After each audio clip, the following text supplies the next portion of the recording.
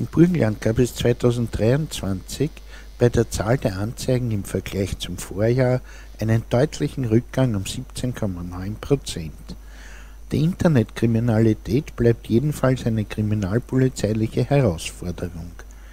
Zusammengefasst kann gesagt werden, dass die Kriminalstatistik sehr klar darlegt, dass das Burgenland nach wie vor zu den sichersten Bundesländern Österreichs zählt. Die Anzahl der angezeigten Straftaten ist die niedrigste österreichweit. Andererseits auch eindeutig die Herausforderungen aufzeigt, denen sich die Polizei im Burgenland im heurigen Jahr zu stellen hat. Höchsten Stellenwert in der polizeilichen Arbeit wird jedoch auch weiterhin die gute Zusammenarbeit mit der burgenländischen Bevölkerung haben, um den bereits bekannten und eventuell neu hinzukommenden Aufgabenstellungen geeignet begegnen zu können. Dankeschön. Schönen Nachmittag, geschätzte Damen und Herren. Der Herr Bundesminister hat heute Vormittag bei der Präsentation der Anzeigenstatistik festgestellt, dass wir österreichweit einen Anstieg von rund 8% haben.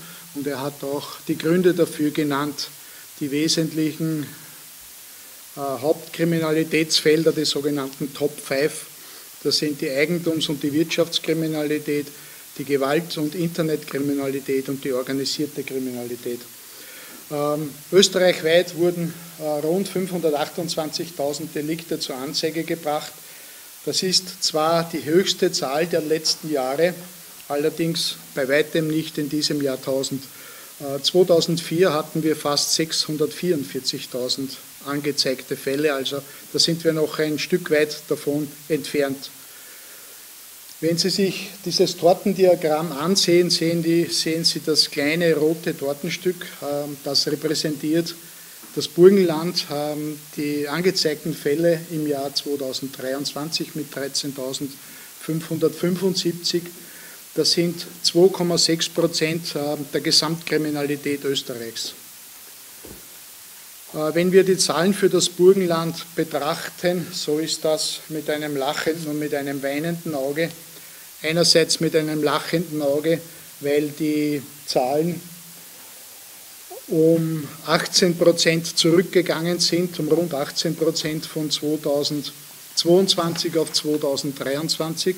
Andererseits aber auch mit einem weinenden Auge, weil unter Herausrechnung der Schlepperkriminalität wir eine Steigerung hatten um mehr als 10%. Verantwortlich für diese Steigerung sind auch einige Deliktsbereiche aus den Top 5, die ich vorhin erwähnt habe, nämlich die Eigentumskriminalität und die Betrugs- und Wirtschaftskriminalität. Dazu aber später genaueres. Wie auch in den letzten Jahren haben wir auch diesmal die Schleppereikriminalität wieder herausgerechnet, damit wir einen Überblick bekommen über die tatsächliche Lage im Burgenland. Sie wissen, wir sind verpflichtet, bei jedem Aufgriff von illegal aufhältigen Personen, die bei der Vernehmung angeben, dass sie Schlepper unterstützt ins Burgenland gekommen sind, die müssen wir anzeigen, weil der Täter zwar im Ausland ist, in der Regel im Ausland ist, aber der Erfolg in Österreich eingetreten ist. In den meisten Fällen haben wir keinen Täter, deswegen die Anzeigen gegen unbekannte Täter. Das heißt zum einen, die Zahlen gehen extrem hoch, was die Schleppereibekämpfung betrifft, und die Zahlen für die Aufklärungsquote, die sind dementsprechend niedrig. Deswegen machen wir diese Auswertungen seit einigen Jahren. Wenn wir nun das Jahr 2023 betrachten, so hatten wir insgesamt 13.575 Delikte. Ohne Schleppereibekämpfung waren es 10.521. Auch diese Zahl ist die höchste der letzten Jahre, aber wie auch der österreichweite Trend 2004 hatten wir höhere Zahlen, und zwar waren das damals 12.165. Die Schlepperkriminalität ist entsprechend zurückgegangen um über 4.000 Delikte, das entspricht einem Rückgang von rund 57%. Trotz der Steigerung der Anzeigen und der Herausforderungen, die wir bei der Migrationsbekämpfung haben, sind wir aber trotzdem froh, die sicherheitspolizeiliche Grundversorgung im Burgenland entsprechend aufrechterhalten zu können. Wir können auch sagen, das Burgenland gehört nach wie vor zu den sichersten Bundesländern Österreichs. Es ist uns aber auch bewusst, dass wir vor großen Herausforderungen stehen. Cybercrime ist ein großes Thema, aber auch die anderen Top-5-Themen, Gewalt, Eigentumskriminalität, Betrugsdelikte. Wir müssen auch den Druck aufrechterhalten zur Schleppereibekämpfung. Begleitende Maßnahmen dazu gibt es bereits. Der Herr Bundesminister hat es auch am Vormittag schon erwähnt. Es wird eine Kriminaldienstreform kommen mit der Errichtung von Kriminalassistenzdienststellen. Wir werden auch 3 im Burgenland bekommen. Die ersten werden wahrscheinlich demnächst eröffnet werden. Wir werden auch ein Cybercrime-Trainingscenter bekommen, wo letztendlich jeder burgenländische Polizist und jede burgenländische Polizistin entsprechend geschult werden wird. Nun zur Aufklärungsquote. Wie gesagt, herausgerechnet mit und ohne Schleppereibekämpfung. 2022 waren wir bei 35% inklusive Schleppereibekämpfung. 2023 hatten wir schon weniger Flüchtlinge, ich komme darauf nochmal zu sprechen, konnten wir die Quote erhöhen auf 45%. Interessant ist aber die Aufklärungsquote, was die übrige Kriminalität betrifft. Da lagen wir 2022 bei mehr als 58% und im vergangenen Jahr bei mehr als 55%. Das ist zwar um 3,5% weniger als im Jahr davor, allerdings noch immer um 3% höher als die österreichweite Aufklärungsquote. Nun zur Schlepperei. Vielleicht zur Erinnerung, wir hatten 2021 knapp 20.000 unrechtmäßig aufhältige Personen bei uns. Im Jahr 2022 waren es dann knapp 81 oder rund 81.000 und im vergangenen Jahr, also im Jahr 2022, waren es knapp 30.000 aufgegriffene Personen. Dieser wesentliche Rückgang hat in erster Linie hat verschiedene Gründe. In erster Linie hat es begonnen, als die österreichische Politik gemeinsam auch mit Ungarn, mit Serbien gesprochen hat und Serbien dann letztendlich die Visafreiheit für Inder und Tunesier eingestellt hat. Das hat dazu geführt, dass jetzt so gut wie keine Inder und keine Tunesier zu uns kommen. Wir haben auch schon begonnen, im Herbst 2021 gemeinsam mit ungarischen Polizisten auf ungarischem Hoheitsgebiet Kontrollen durchzuführen, die dann im Dezember 2022 unterstützt wurden durch die Operation Fox, ist Ihnen sicher bekannt, eine Spezialeinheit des Innenministeriums, die jetzt hauptsächlich diese Kontrollen auf ungarischem Hoheitsgebiet mit ungarischen Kollegen macht. Im vergangenen Jahr sind lange Zeit die Zahlen gleich hoch geblieben an Aufgriffen in Mitteleuropa als im Jahr davor. Allerdings konnten wir feststellen, dass die Flüchtlinge aufgrund des hohen Drucks nicht mehr Richtung Österreich gekommen sind, sondern es Ausweichrouten gegeben hat, Richtung Slowakei, Tschechien, Polen, alle Richtung Deutschland. Im Herbst, also Ende Oktober, Anfang November 2023 gab es dann an der serbisch-ungarischen Grenze auf serbischem Hoheitsgebiet eine Schießerei auch mit toten Flüchtlingen. Das hat dann zu einem harten Durchgreifen der serbischen Sicherheitskräfte geführt. Und seitdem wird die serbische Grenze nicht nur zu Ungarn, sondern auch zu Bulgarien, zu Nordmazedonien massiv kontrolliert, auch mit Unterstützung von österreichischen Beamten und Beamten aus anderen EU-Ländern. Die Operation Fox ist inzwischen Vorbild geworden für Serbien, so wie österreichische und ungarische Kollegen an der österreichischen Grenze in Ungarn im Einsatz sind inzwischen ungarische Polizistinnen und Polizisten gemeinsam mit serbischen Polizisten auf serbischer Seite, also noch vor dem Grenzzaun. Und damit haben wir von serbischer Seite derzeit absolut keinen Druck Richtung Ungarn und damit auch nicht Richtung Österreich. Zu guter Letzt muss man auch noch sagen, dass Österreich derzeit ständig rund 130 Beamte in verschiedenen Ländern am Westbalkan im Einsatz hat, die sich mit unterstützen bei der Schleppereibekämpfung. Nun zu den tatverdächtigen Fremden. Da gibt es eine Entwicklung, die ein bisschen ins Negative geht. 2023 hatten wir 3.529 fremde Tatverdächtige. Das sind um fast 23% mehr als im Jahr 2022. Damals waren es 2.924. Der größte Teil dieser fremden Tatverdächtigen sind Fremde ohne Beschäftigung. Dazu zählen unter anderem auch Schüler, Studenten, nicht berufstätige Angehörige von Fremden. Die Arbeitnehmer, Touristen und Sonstige halten sich in etwa die Waage. Die Asylwerber selbst mit einer geringen Zahl von 186 Anzeigen im vergangenen Jahr spielen hier keine wesentliche Rolle. Welche Taten vergehen diese Fremden hauptsächlich? Der größte Teil davon sind normale Diebstähle. An erster Stelle, an zweiter Stelle steht dann die Schlepperei mit dem Fremdenpolizeigesetz und an dritter Stelle sind es Einbruchsdiebstähle. Zu den Nationalitäten, aufgrund der geografischen Lage wie immer die ungarischen Staatsbürger. Diesmal wurden die slowakischen Staatsbürger abgelöst von den Rumänen, die knapp davor sind.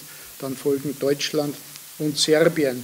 Österreichweit ist das Bild ein bisschen ein anderes. Da sind die Rumänen österreichweit ganz klar vorne vor Deutschland und Serbien. Nun noch zu den Anzeigen in den Bezirken. Natürlich hat die Migration auch Auswirkungen auf die Bezirke, insbesondere in Neusiedl am See und Oberpullendorf. Da gab es massive Zurückgänge bei den Anzeigen wegen Schlepperkriminalität. Steigerungen gab es mit Ausnahme des Güssinger Bezirkes in allen anderen Bezirken bei der übrigen Kriminalität. Hervorzuheben wäre insbesondere die Bezirke Neusiedl am See und Oberwart mit jeweils einer Steigerung von 15%. Jennersdorf hat zwar prozentuell eine höhere Steigerung mit 24%, allerdings gehen wir da von sehr geringen absoluten Zahlen aus. Da gab es eine Steigerung von 102 Delikten. Die Aufklärungsquoten in den Bezirken ohne Migration liegen sehr, sehr hoch, zwischen 52 und mehr als 60%, mit Ausnahme von Oberpullendorf und Neusiedl am See, die wie gesagt sehr stark betroffen sind von der Migration. Das wäre es von meiner Seite und ich darf dann für die Zahlen, insbesondere zu den Top 5, weitergeben an meinen Sohn. Bitte. So, schönen guten Nachmittag auch von meiner Seite. Wie bereits angesprochen, darf ich die Hauptkriminalitätsfelder, die das Burgenland betreffen, kurz näher erläutern. Beginnend dabei mit der Gewaltkriminalität. Und die Zahl der Delikte im Bereich der Gewaltkriminalität stieg von 1344 Anzeigen im Jahr 2022 auf 1408 im Jahr 2023 erneut an. Das ergibt ein Plus von 4,8% in diesem Bereich.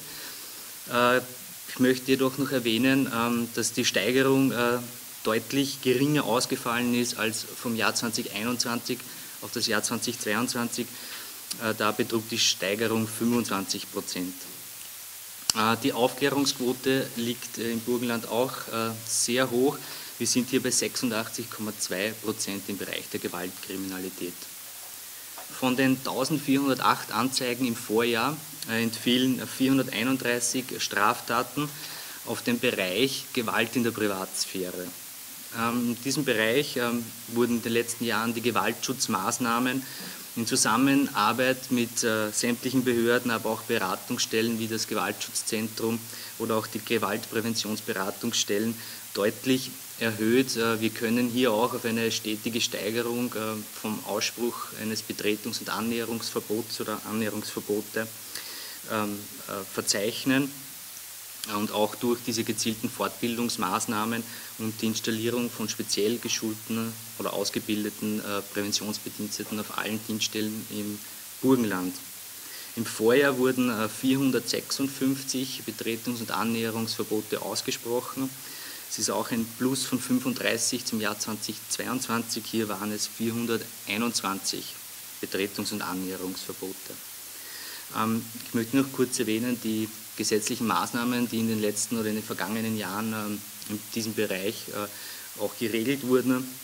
Hier wurde auch die Möglichkeit geschaffen, sicherheitspolizeiliche Fallkonferenzen durchzuführen, wobei eigene Teams dafür geschaffen wurden und einfach um den Austausch zwischen sämtlichen Behörden und involvierten Institutionen durchführen zu können. Zusätzlich wurde das Betretungsverbot um ein Annäherungsverbot erweitert, um den Opfern nicht in den eigenen vier Wänden einen gewissen Schutz zu gewährleisten, sondern auch auf den Arbeitsstellen oder im Freizeitbereich außerhalb der Wohnung. Zusätzlich wurde mit jedem Ausspruch eines Betretungs- und Annäherungsverbotes ein obligatorisches Waffenverbot, also ein vorläufiges Waffenverbot wird dabei ausgesprochen. Es wurden Beratungsstellen für die Gewaltpräventionsberatung für die Täter geschaffen.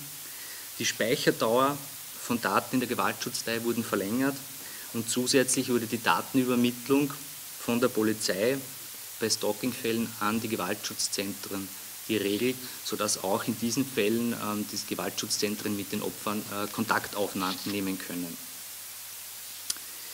Jetzt kommen wir bereits zum nächsten Bereich der Eigentumskriminalität. Es wurde schon angesprochen, dass die Eigentumskriminalität im Gesamten gestiegen ist. Im Burgenland wurden 2023 3.408 Anzeigen gemeldet. Das bedeutet ein Plus von 33,4% aus. Aber auch hier ist der Anstieg deutlich geringer als vom Jahr 21 auf das Jahr 22. Damals hatten wir einen Plus von 60%. Die häufigsten Tatörtlichkeiten für Einbruchsdiebstähle sind im Bereich der öffentlichen Orte, Straßen, Parkplätze und Bahnhöfe, aber auch Wohnhäuser. Trotz des Anstiegs, den wir zu verzeichnen haben, gibt es einige Erfolge. Beispielsweise wurden im Vorjahr 27 Einbrüche in Kirchen und Gebetshäusern geklärt und auch konnten 32 Baustelleneinbrüche im Bezirk Mattersburg geklärt werden. Der nächste Bereich sind die Einbrüche in Wohnungen und Wohnhäusern. Hier gab es einen Anstieg im Jahr 2023 von 99 Delikte auf 137 Delikte. Hier sind wir wieder auf dem Niveau vor der Corona-Krise angelangt, wobei noch erwähnenswert ist, dass das Burgenland im Bereich der Aufklärungsquote die dritthöchste Quote österreichweit aufweist. Hier konnten auch durch umfangreiche Ermittlungen 17 Wohnhauseinbrüche im Süden des Landes geklärt werden. Vergessen möchte ich nicht an dieser Stelle die Präventionstipps auch. Bei Einbrüchen in Wohnungen und Wohnhäusern sollte man nicht den Anschein vermitteln, dass das Haus verlassen ist. Die Fenster und Türen sollten nicht nur verschlossen, sondern auch abgeschlossen sein mittels eines geeigneten Schließsystems. Es sollten Räume abwechselnd zu abwechselnden Zeiten beleuchtet werden und Kellerabgänge auch mit Bewegungsmelder ausgestattet werden. Man sollte den Postkasten leeren lassen, wenn man eine längerfristige Abwesenheit plant. Und das Nonplusultra ist eine Alarmanlage, das schreckt schon viele Täter im Vorhinein ab. Beim nächsten Bereich sind wir bei den Fahrraddiebstählen angelangt. Wie zuvor auch ein Anstieg im Bereich der Fahrraddiebstähle von 323 im Jahr 2022 auf 482 im Jahr 2023. Das bedeutet einen Anstieg von knapp 50%, 49,2 ganz genau. Aufgrund dieses Anstieges hat die Landespolizeidirektion Burgenland bereits mit den im Burgenland ansässigen Siedlungsgenossenschaften eine Kooperation beschlossen, um die Diebstähle von Fahrrädern und E-Bikes aus Kellerabteilen und Abstellräumen bzw. Abstellplätzen einzudämmen. Hier wurde an alle Bewohner der Siedlungsgenossenschaften im Burgenland Präventionsfolder geschickt mit dem Hinweis, dass sie an ihren Fahrrädern hochwertige Schlösser anbringen sollen, Fahrräder nicht an unbeleuchteten Plätzen abstellen sollen, Akkus von E-Bikes abnehmen, wenn diese abgestellt werden, und auch Fahrraddaten notiert werden, wenn diese angekauft werden. Und natürlich bei hochpreisigeren Fahrrädern ist auch das Anbringen eines Trackers von großer Bedeutung. Zusätzlich sind wir gerade in Ausarbeitung im Rahmen des Projektes Gemeinsam sicher eine Radfahrkarte um den Neusiedlersee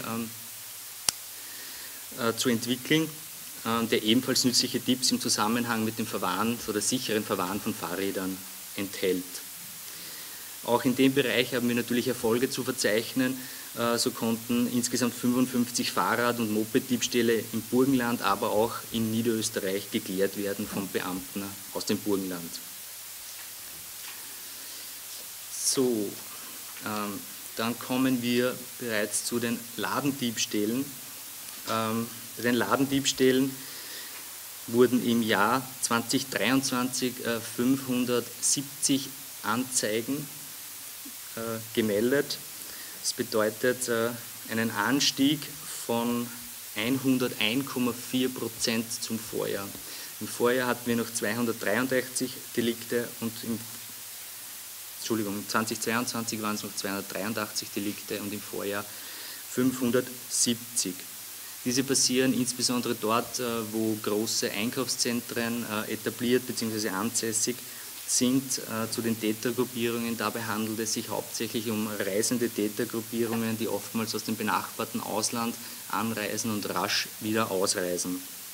Erwähnenswert ist dabei aber die Aufklärungsquote, die mit 88,8% im Burgenland sehr hoch liegt. Das nächste Kriminalitätsfeld ist die Internetkriminalität. Hier ist im Burgenland der stete Aufwärtstrend der erfassten Internetdelikte erstmals seit 10 Jahren beendet, entgegen dem österreichweiten Trend. Hier konnten im Vorjahr 1301 Delikte erfasst werden, was 4 weniger bedeutet als im Vorjahr. Die Aufklärungsquote liegt hier bei 35,4%, was jetzt nicht hoch klingt, aber wenn man bedenkt, dass es sich hierbei um Internetkriminalität handelt und die Ermittlungen in diesem Bereich sehr schwierig sind, ist das doch ein beachtlicher Prozentsatz. Von diesen 1301 Anzeigen entfallen 235 Anzeigen auf den Bereich Cybercrime im engeren Sinn, was ein Plus von 46% bedeutet zum Vorjahr. Cybercrime im engeren Sinn, kurz erklärt, umfasst diese Straftaten, bei denen Angriffe auf Daten- oder Computersysteme erfolgen, also das Hacking zum Beispiel, Datenbeschädigung oder der widerrechtliche Zugriff auf fremde Computersysteme. Im Gegensatz dazu ist der Bereich Cybercrime im weiteren Sinn lediglich das Internet, das Tatmittel. Hier sanken die Anzeigenzahlen im Vorjahr zum langjährigen Trend auch und hatten wir im Vorjahr 821 Delikte und 2022 noch 868. Das bedeutet ein Minus von 5,4%.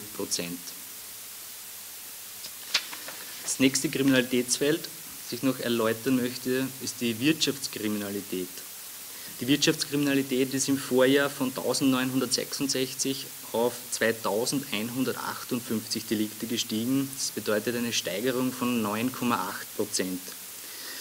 Wenn man sich die Zahlen anschaut, bemerkt man, dass von 2015 weg ein kontinuierlicher Anstieg zu verzeichnen ist in diesem Deliktsbereich und in diesen vergangenen 9 Jahren eine Steigerung von 155,4% ersichtlich ist. Der Großteil davon entfiel auf die Betrugsdelikte mit 1574 Anzeigen. Im Bereich der Betrugsphänomene falsche Polizist und auch Kautionstrick gab es im Burgenland im Vorjahr 75 Anzeigen, was eine Steigerung von 19 Delikten zum Jahr 2022 bedeutet. Und von diesen 75 angezeigten Delikten wurden 9 vollendet, mit einer Schadenshöhe von über 600.000 €. Im Jahr 2022 waren es noch 10 vollendete Taten. aber mit einer Schadenshöhe von knapp 360.000 Euro. Es zeigt sich bei den Vollendungen, dass die Präventionsarbeit in diesem Bereich durchaus Früchte trägt. Wir haben im Jahr 2023 bei 75 angezeigten Fällen nur mehr 9 vollendete Taten. Und im Jahr davor hatten wir 9 vollendete bei 56 Delikten. Dazu auch ein kurzes Beispiel aus der Praxis. Da wurde eine Frau in Burgenland angerufen und behauptet, dass die Tochter einen Unfall hätte und zur Haftabwendung eine Kautionszahlung in der Höhe von 86.000 Euro gefordert. Das Kuriose dabei war, dass das vermeintliche Opfer gar keine Tochter hatte, aber im Wissen oder in Kenntnis dieser Betrugsform das Opfer mit der Täterschaft den Kontakt aufrecht hielt und zeitgleich die Polizei informierte, sodass in weiterer Folge im Zuge der Fahndungsmaßnahmen 3 polnische Staatsangehörige festgenommen werden konnten. Zum Abschluss kommen wir zur Jugendkriminalität. Dieses Thema ist derzeit österreichweit noch politisch ein sehr großes und brisantes Thema. Grundsätzlich ist die Jugendkriminalität statistisch im Bereich des Vorjahres verortet. Im Burgenland entfallen 242 angezeigte Delikte auf unter 14-Jährige. Es mag ein wenig verwirrend sein, hier sind 221 angefügt von 10- bis 14-Jährigen, auf unter 10-Jährige sind es noch 21, somit sind wir insgesamt auf 242 Delikte unter 14 Jahren. Das bedeutet, dass 2,3% der Kriminalität im Burgenland auf die Jugendkriminalität zurückzuführen ist. Wie man sieht, das stellt im Burgenland keine große Problematik dar, liegt mit Sicherheit auch daran, dass es keine städtischen Ballungsräume bei uns gibt. Nichtsdestotrotz wurde bereits auch durch den Innenminister angekündigt oder verlautbart, dass in jeder Landespolizeidirektion, also auch im Burgenland, eine Einsatzgruppe zur Bekämpfung der Jugendkriminalität installiert wurde. Diese ist bei uns beim Landeskriminalamt installiert oder untergebracht und bei der Einsatzgruppe für Straßenkriminalität, die auch dementsprechend personell aufgestockt wird. Ich bin jetzt auch schon am Ende mit meinen Ausführungen zu den Kriminalitätsfeldern und darf mich für die Aufmerksamkeit recht herzlich bedanken.